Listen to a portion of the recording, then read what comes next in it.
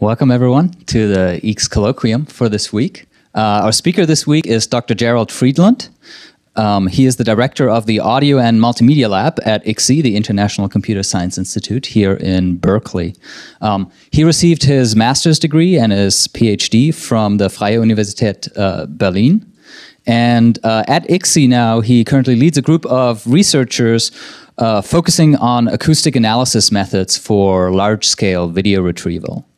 Of course, he has extensively published in that field, but he also is the author of a new textbook on multimedia computing published by Cambridge University Press. He's the associate editor for ACM Transactions on Multimedia and IEEE Multimedia Magazine, and the recipient of several research and industry awards, among them the European Academic Software Award and the Multimedia Entrepreneur Award. Gerald. No? Can everybody hear me? Good. Yeah, thank you. And, I want to right away, motivate that why is sort of audio important. And it's interesting because when you teach CS10, which I've done a couple of times now, you have all kinds of students from all kinds of fields coming and asking, why do I need to learn to program? And the best answer that seems to work best after trying a couple was, well, you're going to encounter at some point in your career more data than you can chew manually. So you need to program to actually process it. And to motivate this talk, at this point in state of the art, you're going to encounter most likely in your career some audio or video data that you've got to choose somehow. And why is that? Well, it's because multimedia is completely growing in the internet. So this is a study, it's actually a little old at this point, it's 2013, where they basically took routers in the US and they measured what kind of data goes over those routers, right? And I can't really vouch for this study, but the point is, I believe them, even though I would interpret the results a little differently. So here's what happens. I mean, Netflix, of course, video is the biggest data, right? So the most bytes go over the routers. So Netflix and YouTube together is about 50% already. And the big headline was that 50% is video data. Well, let's take a look. So, we agree that's about 50, right? But then, what goes over iTunes is probably audio and multimedia data. What goes over Amazon is not just book sales, right? It's, of course, their video service. What MPEG means is, motion picture expert groups, the video data. And then you never know what runs over SSL. Of course, probably not videos, though. But Hulu is a video service. BitTorrent is usually filled with video and audio data. And what HTTP traffic, of course, makes the big one is images and, of course, video. And now I could say, and this is usually the interesting part of the talk, not the interesting part, but one interesting part of the talk, you can think about what other data is as well, right? So the point is that most of the data in the internet right now is actually video and audio data. Of course, a lot of images too. So from that motivation, we have a couple people at ICSI, the group that I'm leading, basically concerned of research staff, assistants, graduate students, actually Khalid, who's with Kurt Kreutzer, is helping us greatly. And TJ Tsai, who's basically mostly with Morgan, helps us. And then we have visitors. Basically, I have a senior visitor pretty much every time. Li Pingjing is right now from China, and she came from Mike Mahoney, so he's basically doing big data statistics with us. And of course, we, Kurt is directly, we work with him directly, work with Dan Garcia on CS10 and also on privacy. And there's a lot of other externals, and especially Yahoo and Lawrence Livermore Lab, which you're going to see quite frequently in my slides. And then lots of undergraduates, some I see here. So, we're all interested in sort of multimedia, but what is it really that we're interested in? So basically, we have three main themes. We work on audio mostly, and I will motivate greatly why. But we actually use it a lot nowadays, and that's a lot of funding, but also interest because it's big data, video retrieval. And then we have basically, we couldn't live with the consequences of our research. and started a whole project on privacy research, because the person who can retrieve videos, knows how to retrieve your data. And that means we should do something about it, because when you know how spooky some of the stuff is that we create, then you become a privacy researcher as well. Mostly, so there's a privacy research part, which is really SATSI EDU, sort of in the NSF sense, SATSI, and then there's the SATSI EDU, sort of the education part too. And some people might know this because, we're using this in CS10 and also at Day. We've presented this as 10 principles for online privacy. And there's a whole portal on sort of called teachingprivacy.org, where we created sort of computer science-based privacy education. Yeah, so that's just on the side. I can't go deeper in here because it would be another talk. The other thing that I unfortunately can't go deeper into, but it provides us a little bit of an intuition for what we're doing, is location estimation. So this all started a while ago.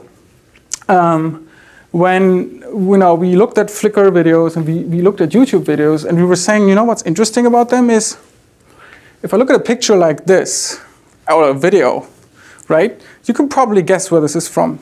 Any guesses? Some European town. That's, good. It's actually Germany, and it's Heidelberg, University of Heidelberg.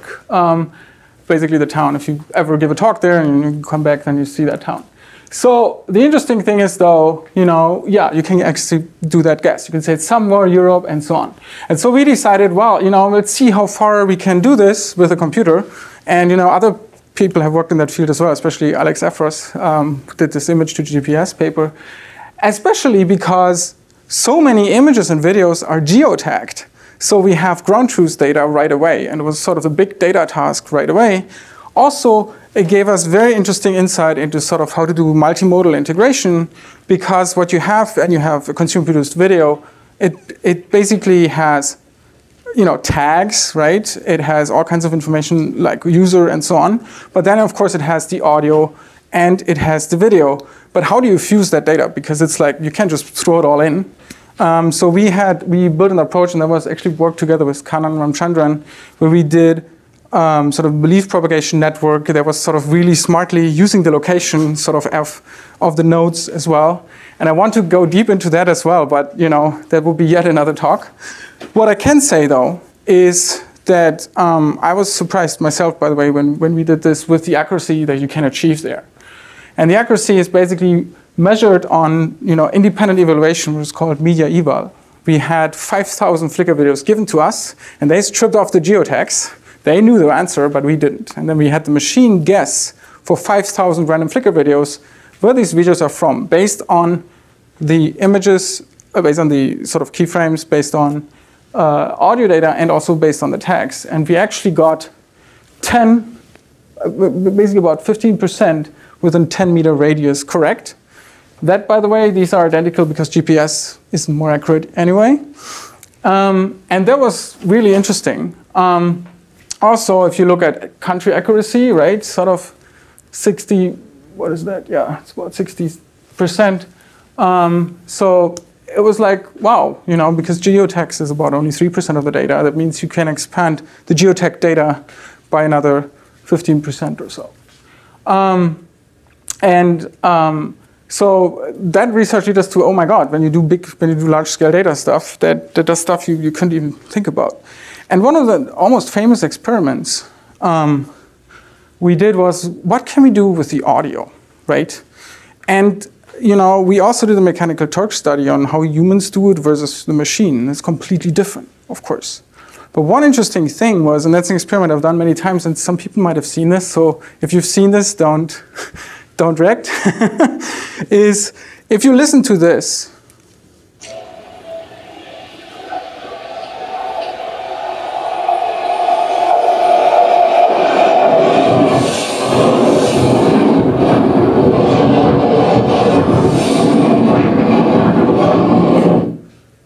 so the first question would be, of course, what is that? Right? Any idea? Yes, somebody said train. Right, it's a train. The real question, however, was not what is it, but which city was this recorded in? And believe it or not, we trained the system, the classifier, based on Flickr videos, where each of this was one class. And the astonishing result that we got is that the computer was really sure, really sure, that this is Tokyo. And we also went in, of course, it was right. But for me, it was no explanation. Why the hell would this be Tokyo, really? You listen to the other videos, they're sometimes strange, sometimes not, but why would this be Tokyo? And I tried these experiments like in this room many times. This is now actually 5 years ago or so. So, I've given some talks because I'm so fascinated by it. And one time though, somebody in the end of the room stood up and said, "Oh, that's clear." It's like, "Oh, cool. Why is that clear?" And it's like, well, this is the Shinkansen train. It's a super fast train, so it has different tracks. The tracks have a different distance, and they sound very particular. And of course, given the cities you show here, the prior would be Tokyo. Okay, I guess that's the explanation. So the interesting thing here about this is, well, the computer can pick up audio stuff or learn patterns that are, of course, completely different from what we would do. I mean, once you are an expert and know all about, trains, you can do it. But of course, how many experts can there be for trying to do this on a global scale? So that was very, very interesting, but also that audio can give us cues beyond, we can't even say what this is normally, right?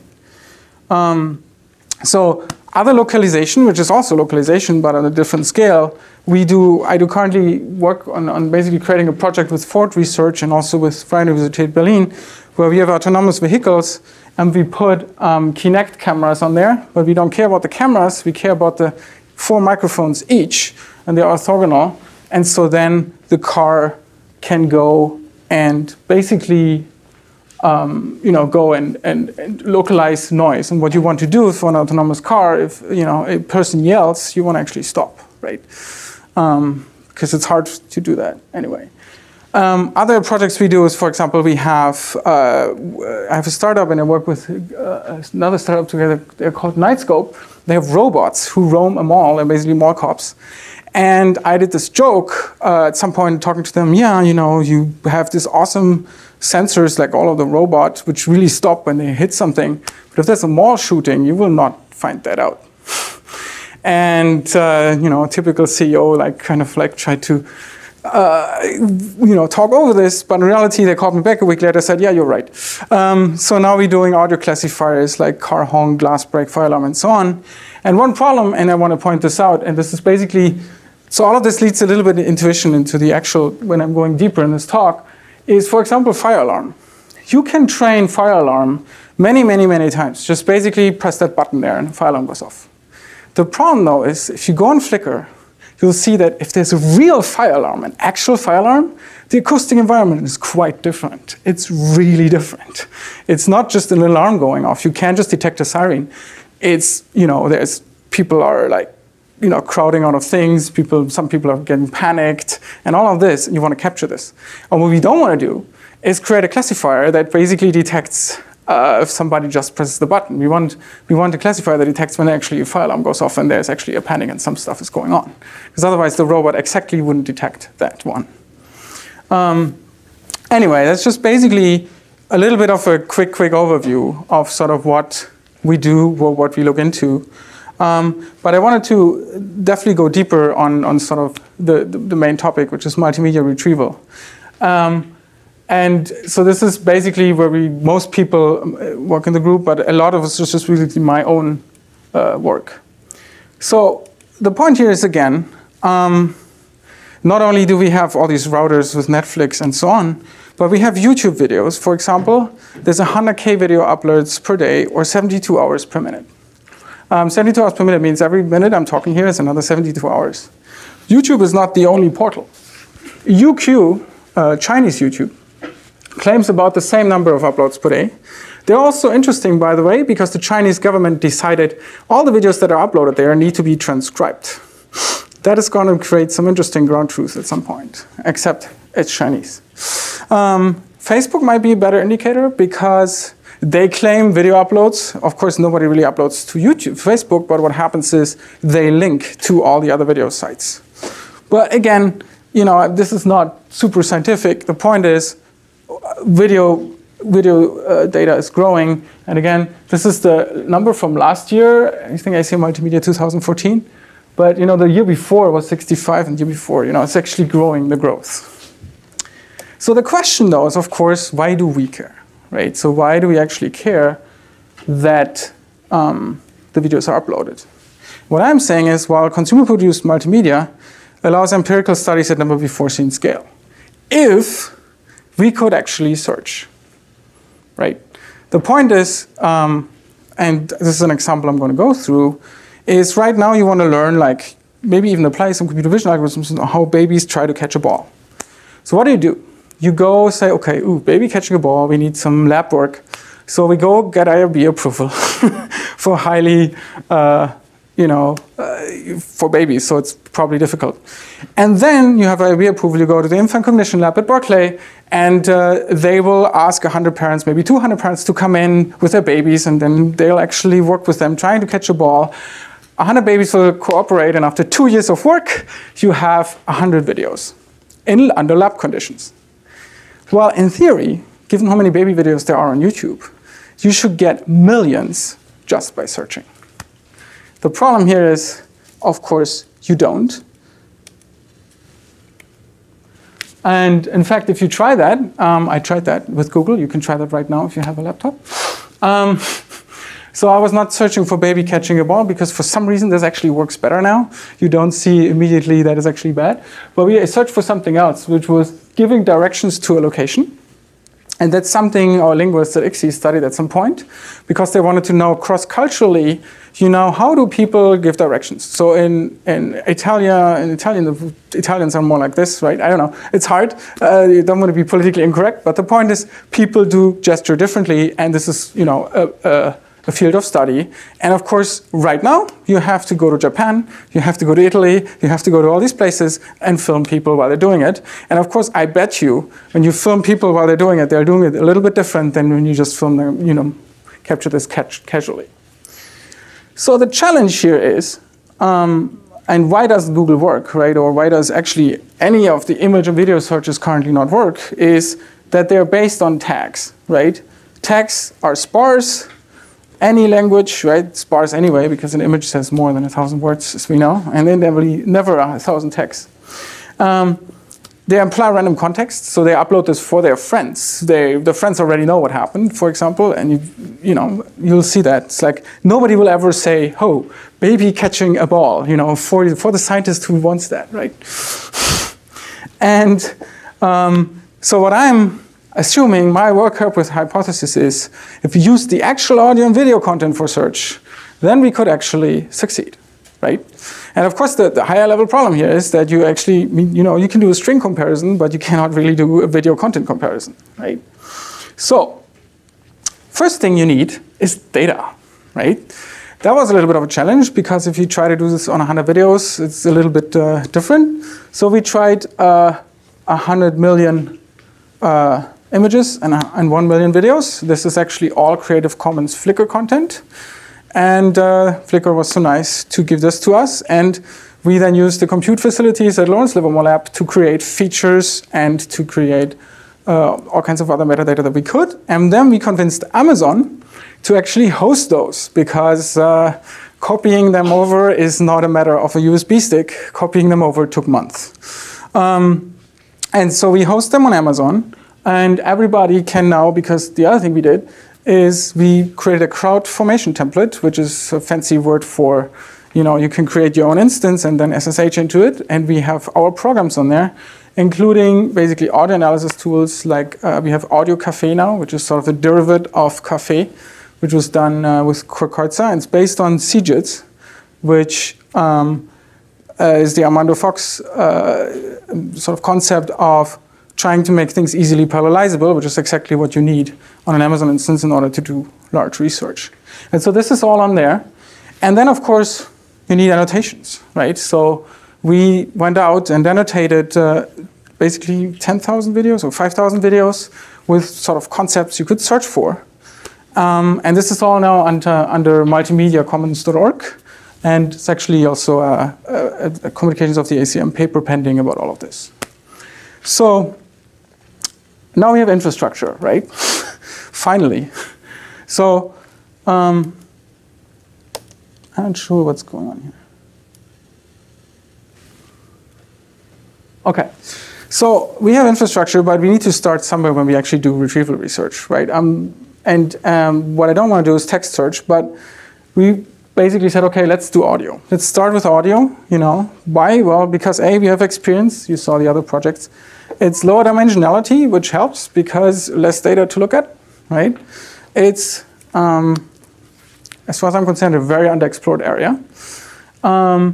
And it's, for me, as a result, it would be a useful data source for other tasks. So as I said before, if I find all the real fire alarms going on, then I can use this for the robots, right? The problem is, if you look at the properties of consumer-produced videos, and we're going to take a look in a minute, is there are no constraints in anything. You know, not in the angle, number of cameras cutting. By the way, this seems like vision, but in reality, sort of the angle of the camera does matter for the microphone as well, right? There is no constraints as of like what quality things are that you are uploaded. So 70% of those videos actually have heavy noise. Signal to noise ratio is terrible, especially wind, you know, doesn't help. By the way, if you say, oh, awesome for speech recognition, true, except only 50% of this stuff has speech. And this is, by the way, a study we did. We took, I don't know, a couple hundred videos and just sampled, just randomly looking at. Of course, we can't look at 1 million. And of course, the other problem is, even if you have the perfect speech recognizer can deal with this, it will probably be language specific. And these videos are any language. Of course, English is dominant, but a lot of Spanish and still a little bit of Chinese too, even though they're behind the firewall.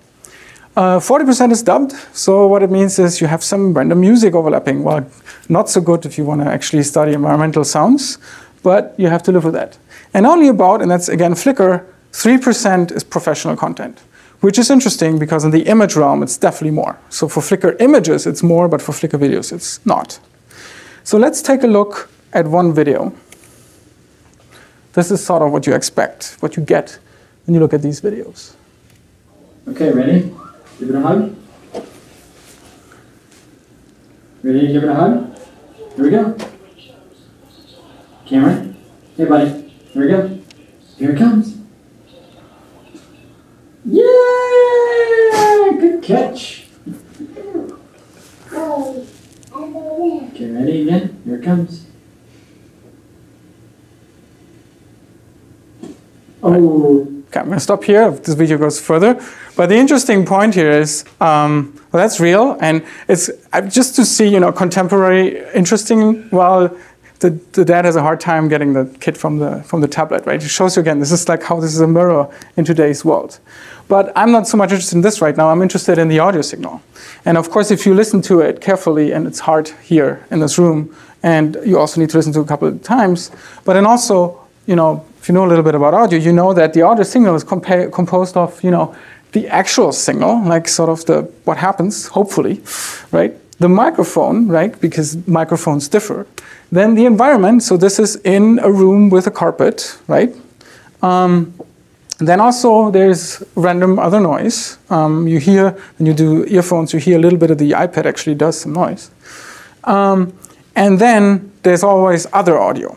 Other audio in this case is all the chatter and the baby, because what we're really interested in is that baby catching a ball. Yeah? So I'm, of course, giving this example because I gave the example before. How do you find videos of babies catching a ball? And of course, by the way, compression artifacts are there too, right? We haven't even talked about them.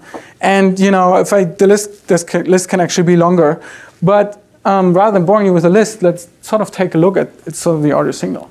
And what you see is, yeah, I mean, the room tone, you can subtract it out, sort of, if you look at a spectrogram, is always there, right? You have the child's whoop, you have the child's voice, you have the male voice, right? It's all there. The actual sound we're looking for is maybe 1% of the signal, right? So it's the ball sound. So now you look at this and you say, okay, where do we go from here? And in fact, people don't agree on where to go from here. I have one approach, which I'm going to show. Other approaches, you know, just come from different fields. But one way, and this would definitely be the way if you're a sort of speech recognition researcher or EE person, then you say, we get into signal processing. We try to sort of separate the three signals first and do a lot of filtering and do a lot of smart techniques, and then we'll see what comes out of it. And I think that's a valid approach.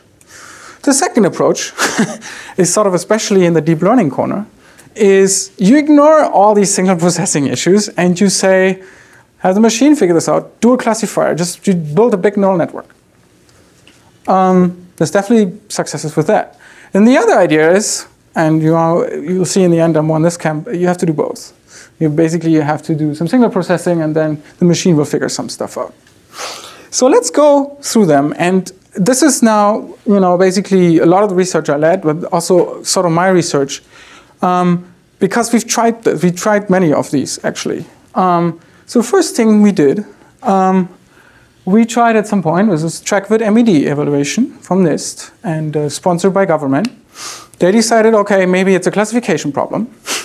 So why don't we create, in this case 15, but there are more and more and more classes of videos that show some content like board tricks, feeding an animal, woodworking, birthday party, for example, birthday party versus parade, also with this wedding, is actually not easy. And then you guys build a classifier. It's like, okay.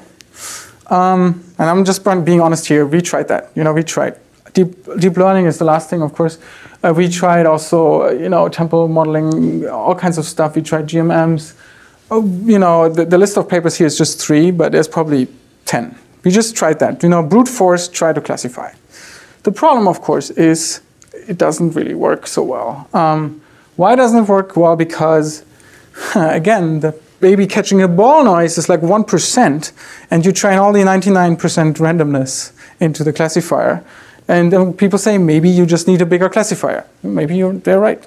But the point is, then even if it works, why does it work? And a lot of the problem is that we have with the signals, you don't even know why things work when they work, so it's hard to optimize. But most importantly, the idea doesn't really scale to text search, right? So you now have 15 concepts.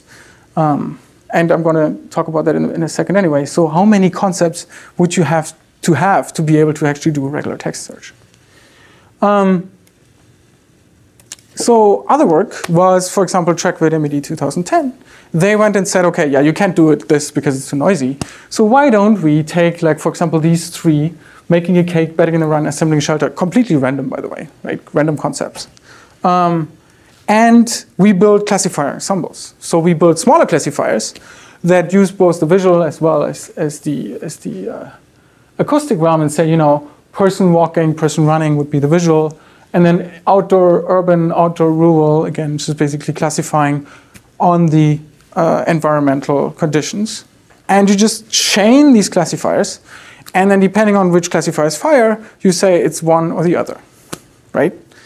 But even then, the problem is here, which classifiers to build is number one problem. Because we had this PI meeting, it was interesting, and somebody stood up and said, okay, wedding ceremony is easy, just detect the white dress. And I stood there and said, okay, how many white dresses are in Indian weddings? And of course the answer is 0. And this is global data.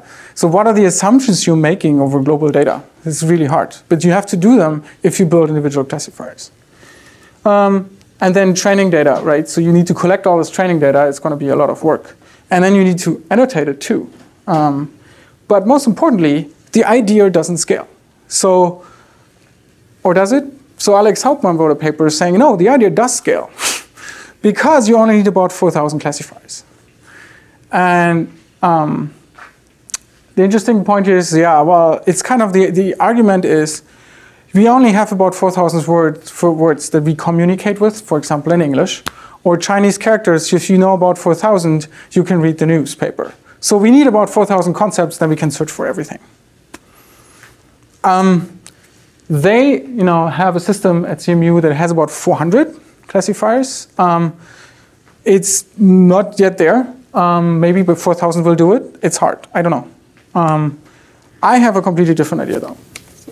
And the idea that I had was, okay, look, we need to really catch sort of this baby catching a ball sound. And we figured out in the cheating experiment that if you take baby catching a ball videos manually and extract that little snippet of sounds and use that to find other videos, that you will find other videos, because that baby catching a ball sound is in fact sort of unique. Okay, so if that's true, so I used a notion from, it's now used in robotics, but also super old, of percepts, which is basically just, okay, an impression of an object obtained by the use of the senses. And of course, most people think of object in terms of visual object, but I'm thinking about it like, okay, so for me, one percept would be all the sounds that I perceive when babies are catching a ball, and it means when they're like sort of touching the ball. So the idea is, though, how... There are a wide variety of different balls, from fluffy, cotton balls to a beach ball, and right. The sound would be quite different. Right? Yes, and that's why you need a lot of data to basically get to to hopefully get to all these sounds for that. Is it different whether a baby or a grown-up catches a ball? That's a good question. That's all, it is basically, this is the approach if you ignore all the signal processing. But the point is, with enough data, you will never be perfect with this. But with enough data, you can hopefully go and say, okay, so usually when people catch a ball, there's this particular sound. Now, I missed something before. Yeah. Are you really making use of the context? Because one thing that may be different when baby catches the ball as compared to when a volleyball player plays goal is the cooing of the parent says, watch it, watch it, watch exactly. it. And then, ooh, bravo, and then some clapping. And I will explain this in a couple of slides, because that's, of course, what helps too, right? Because if you just look for the one sound, we did this in a cheating experiment to just make sure sort of the approach is somehow useful, but in reality what you need to do is you need to find all the typical sounds, and then hopefully that gives you a concrete description, right? So my idea, and that's basically that, is extract sort of audible units, right, from the video, and that would be exactly what you saw, right? So the child whoop, all of these, right, and the baby catching a ball, and all of these. And I call them percepts. And then determine which percepts are common across a set of videos that I'm searching for, like baby catching a ball, versus you'll never, if there's no baby catching a ball, the problem here is, of course, what if the baby doesn't catch the ball, but it's still trying, right? But at least, you can get it somehow in better than text that you say, okay, what are the common ones to baby catching a ball versus everything else in the world, right? And of course, the way I want you to think about it is like text document search. This is how sort of Google works in the text world, right? So the way to think about it is you have Moby Dick as a text. The word Moby Dick will appear a couple times. There will also be texts where the word Moby Dick appears because they're talking about Moby Dick, for example. But then there are texts where it never appears. And that's sort of the point. So in order to really know, Moby Dick is now easy because I chose the example, but there are other words which would classify a certain document, for example, to be part of university teaching, versus stock trading or completely different topics. And this is sort of the same idea here, right? So I want to have sort of a similarity unit that allows me to work sort of like words. And that's basically it. So I just as you said, what I want to do is I want to get sort of all the percepts possible. And then I want to say, well, these are sort of more important, these are less important. And then I throw away the less important and do a classification based on everything that I saw.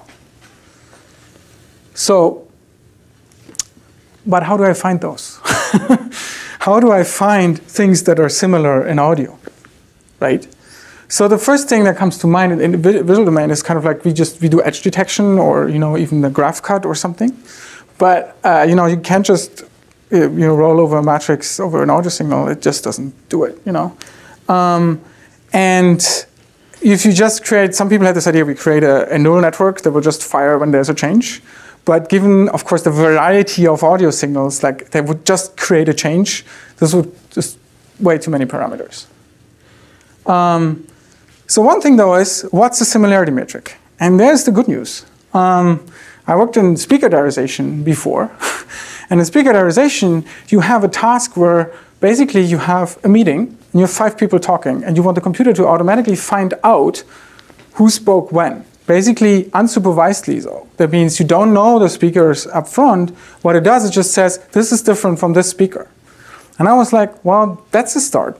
Why don't I take the system, the diarization system, and also, especially because we had in the ParLab, optimized it to the end, really. I mean, it was super slow in the beginning, and then using parallelization and sort of one example of in the ParLab, it went super fast. So it's like, okay, why don't we try the super fast system and see what happens? And what's interesting is that there's this similarity matrix, and now we're getting pretty deep into what's going on.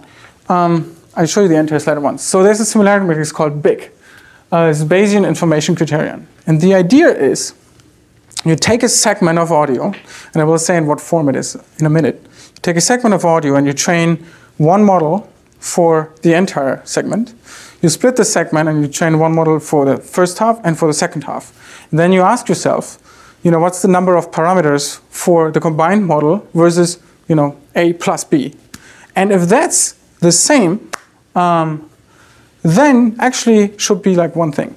And now this is, of course, just an information-based criterion. But empirically, it has worked super well for sort of this audio distinction task. And also, when I looked deeply into how the diarization actually works, there was nothing really speaker-dependent in there. Nothing was really used that would say these have to be speakers that we're distinguishing. And I changed then the features a little bit. So I went to, so MFCC is Mel Frequency Capsule Coefficients. It's 19-dimensional. And then you use delta and delta data. And then I used modulation spectrogram features as well, because I just figured around, see what seems to work best.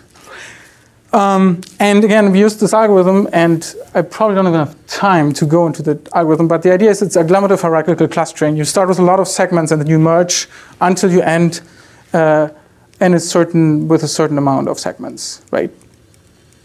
And hopefully, yeah.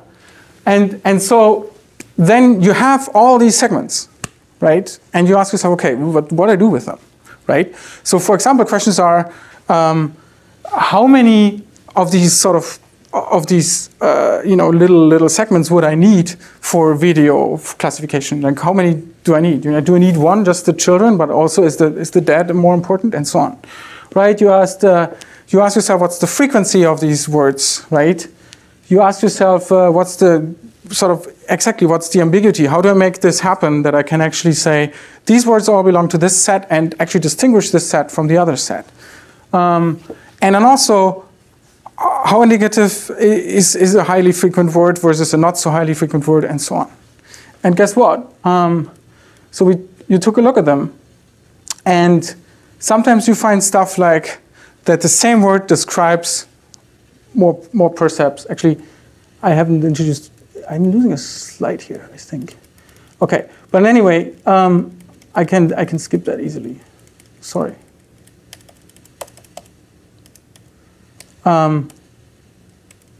So we come up with stuff that is like, sometimes you have the diarization engine split the ball sound into two, even though it should be one.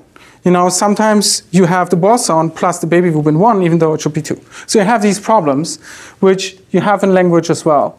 But the interesting thing is, the first thing that he looked at is the frequency. And what happens is you have this long tail distribution. That means you have a lot of sounds that appear all the time, right? Silence, for example, is one that's really, really apparent, right? Also sort of footsteps and so on. A lot of sounds just appear all the time, right? And there's a lot of sounds in there that I can't even identify because, again, it's kind of like the train. You don't know. But the interesting thing is, it is this long tail distribution.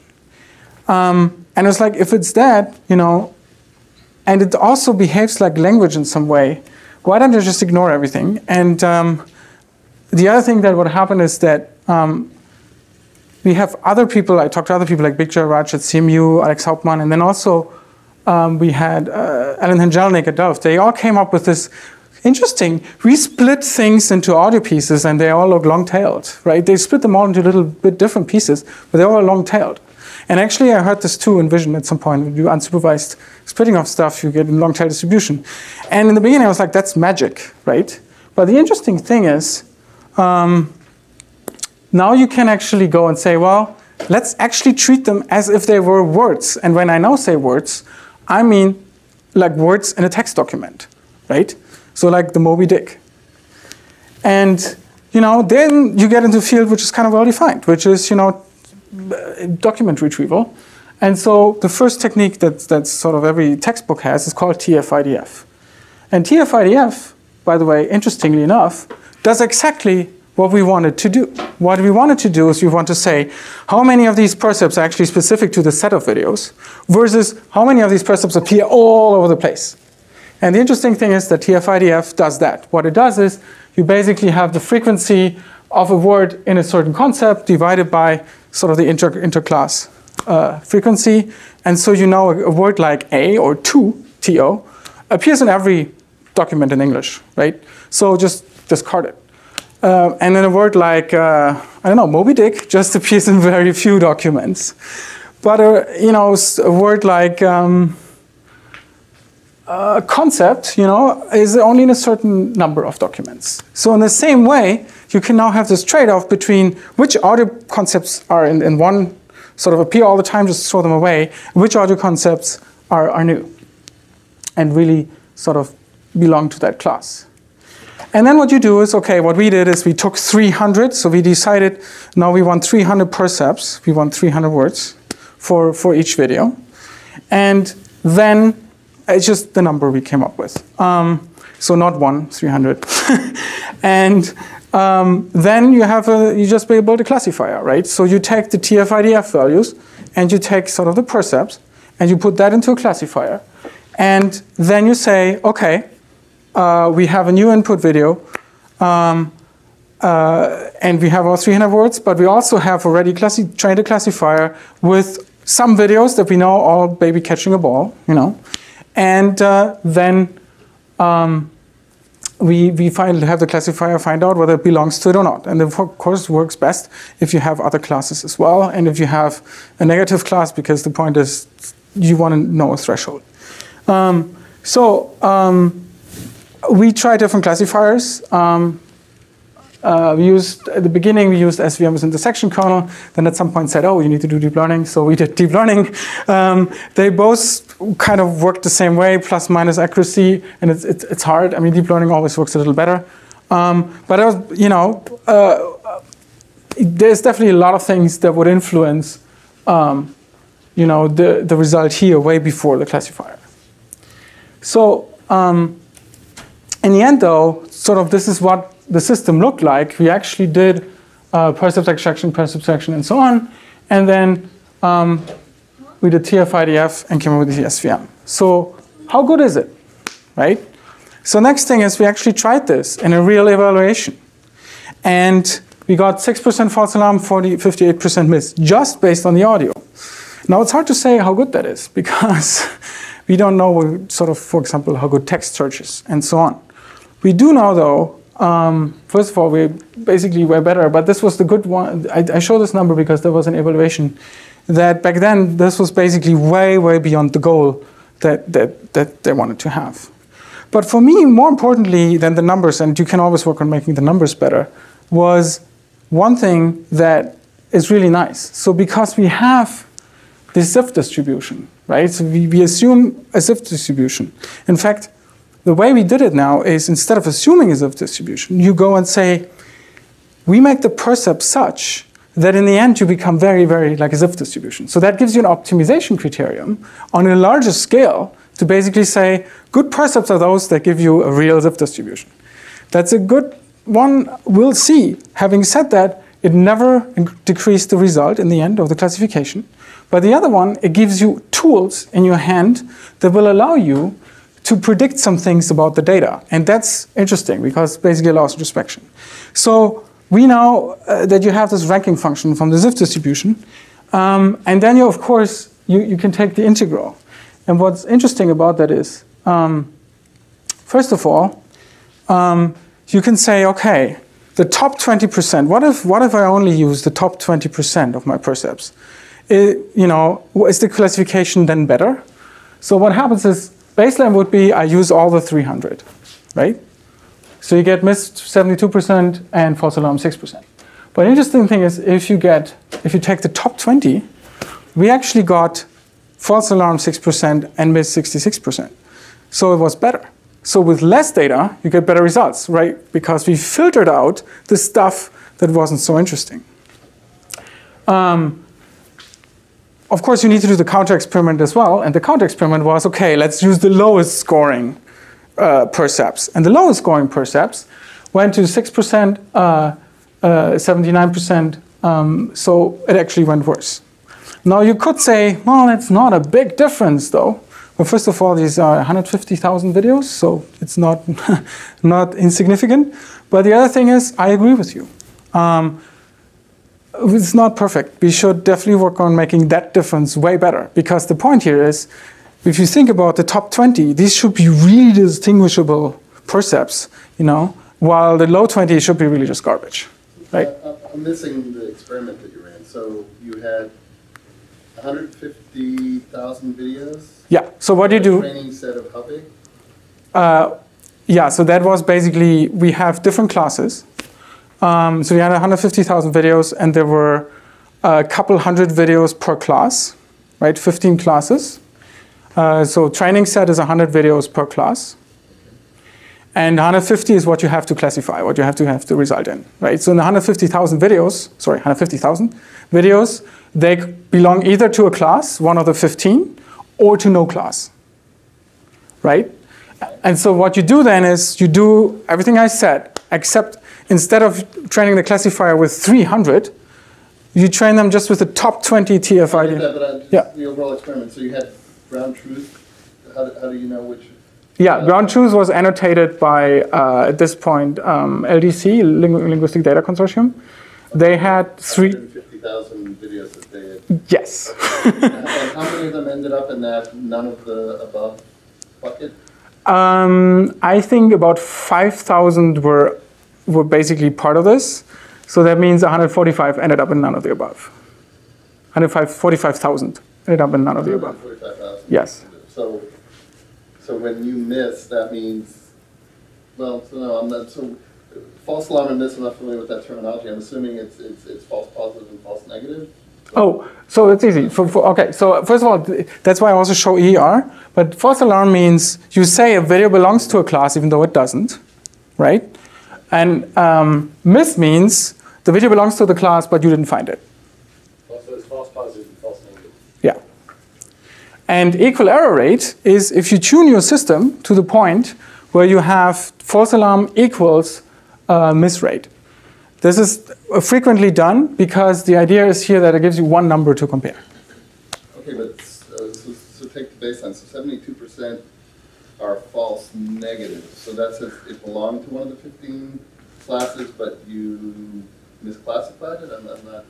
Yeah, so exactly. So so you said that no, 72% misses means we went through the videos, yeah. and they should actually belong into one of the classes, but we didn't find it. Okay, but I thought you said that 145,000 didn't fit into any of the classes. Yes. So how's that so? No. Basically, the 155,000 can only generate false alarms. The 5,000 can generate the misses. So of the 5,000, 72% of the time. Yes, right. Which is not good. You know, I'm not saying this is super good, but compared to, and I will show you in a bit, compared to what text-based search does, it beats the heck out of it. So the other idea that we did is, so the interesting thing is you have this below the curve. I don't know if probably don't have time for this. I'm skipping this because what you can is you can predict sort of your descriptiveness of the set that you have. But what's interesting is we work with audio, but in reality there's also images attached, right? And what we wanted to know is how does the top number one percept, what is the image that corresponds to that, you know, if you take one, actually look like? And we just took a couple random, and these are some screenshots. So this is working on a woodworking project. This is landing a fish. And this is grooming an animal, actually, but it's feeding at this point. Okay, let's not be too accurate. But we were really, really happy because here now, I mean, landing a fish, this is the exact moment of, right? And this is basically exactly what we're working on, which is like catching the ball. You want the exact moment of catching the ball. And that was kind of nice, because also for the first time, we can now look at stuff and say, okay, what about the stuff in the middle? What about these low percepts? How do they look like? And if they're completely off, then you know that. And in fact, we did that, and unfortunately don't have time for that. We did a mechanical Turk thing where we sort of wanted to see how well do they match. And you can use that also to tune, which is way better than just basically tune on the zip curve. I want to show you a little demo. So this is a search engine that we actually implemented with Lawrence Livermore Lab together and Sichuan University. Sichuan did a lot of the visual stuff. And so these were visitors. Let me just play that. Does it play? Yeah. So what happens here in this one, it was just a couple of classes you could get this from. But what it does is, first thing you do is you actually do a regular search.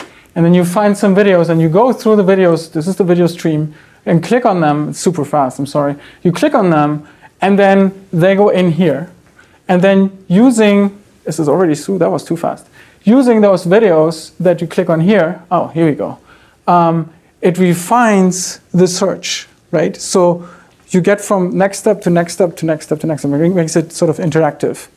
And while the first search is based on the text, the next search, this one already, is based on images and video features, and video and audio features, of course. There's a lot of, they use SIFT and they use different features in the visual domain, but the audio stuff from us is in there, and it, you know, if you use it, and the interesting thing is with the Flickr data we have, you can directly compare to a snapshot of April 24th, 2014, how Flickr does versus how we do. And you know, you just get way more results doing that. That's basically what it is. So there are a couple open questions. I mean, way too many than I can discuss right now. The bad thing here is I used only audio. I should have used, you know, audio and video and everything early. That would be my ideal. These percepts were kind of arbitrary based on the ideas that I have. There should definitely be a deeper study on how to do them. What's the optimal percept is my question. How can we tune them really? I mean, tune really just on the zip curve? I don't know. How can we exploit the temporal dimension better, right? So that idea was here before, but the other idea is like, if a baby catches a ball, the baby probably is very positively surprised about it. So there's probably a whoop. So basically, you know, it's going to be catch plus something. The other typical textbook example is, you know, a thunderstorm is usually lightning plus delay plus boom. So you should basically have some temporal modeling there, which we don't have at all. We use it as back of words, right? And the other thing that I'm really interested in, now that we have 1 million videos, the problem is 1 million videos is just 10 days of YouTube, really. But in reality, it's 1 million already. So is there a universal set of percepts? In theory, if I run the percept extraction on the entire set, is there a finite set? And is that finite set maybe just 4,000, 8,000? That would be fun, right? Because then we could actually prove that theory that you don't have so many. The problem is percepts and concepts are also different.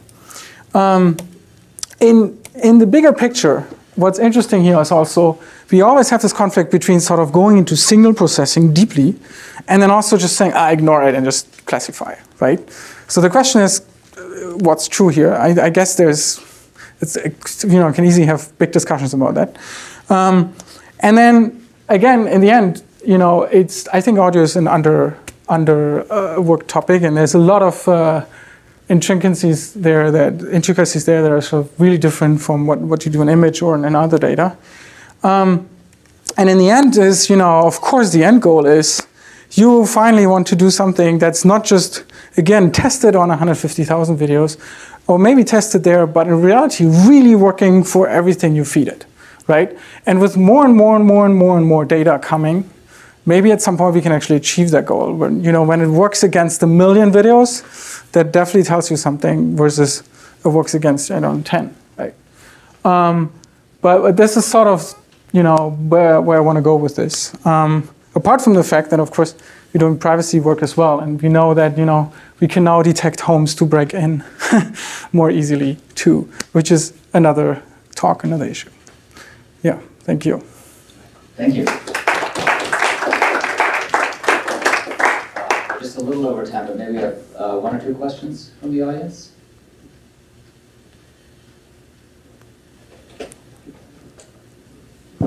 So I'm not quite understanding in this context what's the meaning of signal processing, and why is it not part of the big data analysis? Applying different filters to look at high frequency. The context here is, or what I have in mind when I say this, is there's Andrew Ng coming and saying, oh, you don't need to extract audio features anymore. Just take the waveform assist and train a neural network with deep learning. And I'm not saying this is wrong, because actually they had some good results using that. The question, though, is are these results really general? And in fact, what we found is that we can train, for example, a speech recognizer with a neural network such that you don't need features anymore, but then actually it doesn't generalize as well to new data. And since this is such a humongous amount of data, we can actually try this ultimately, right?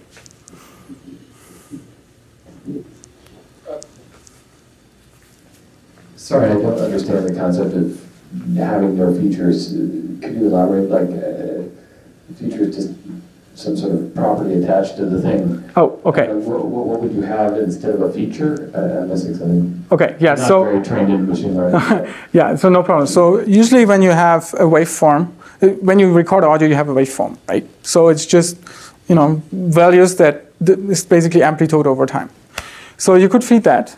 Or, of course, the next question is, can you feed, the frequency space, right? And so what these audio features do is, the male frequency capsule coefficients are actually very interesting features. What they do is, they convert into frequency space. Then they do some transformations that are actually sort of loosely connected to the human ear, which is sort of logarithmic scaling, for example.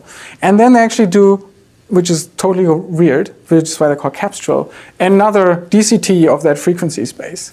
And they do that because back then, in the days, they couldn't do a PCA or something to reduce the values.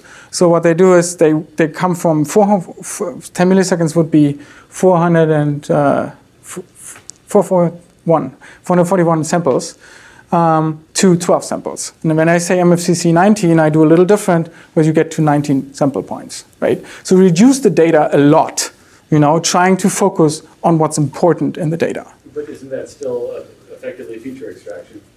That is feature extraction. I'm saying feature extraction. That is feature extraction. Okay.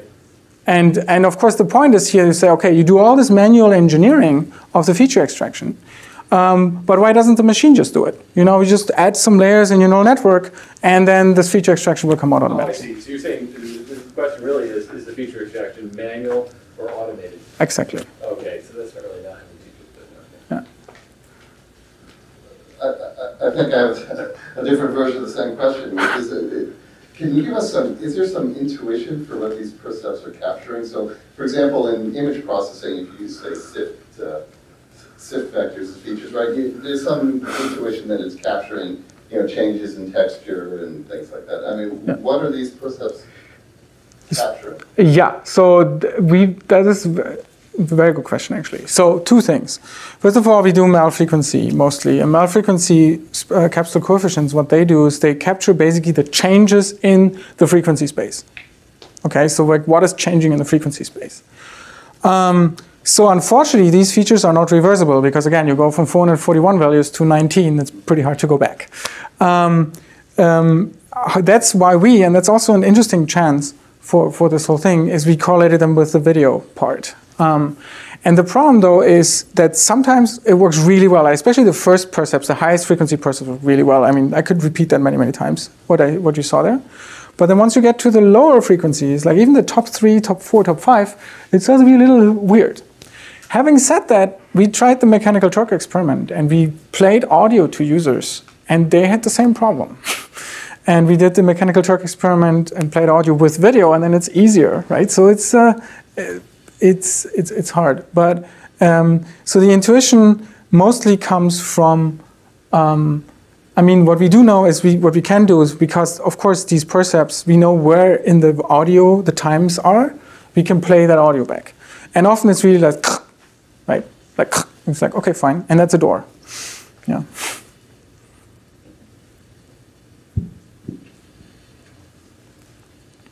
If there are no more questions, let's thank our speaker again.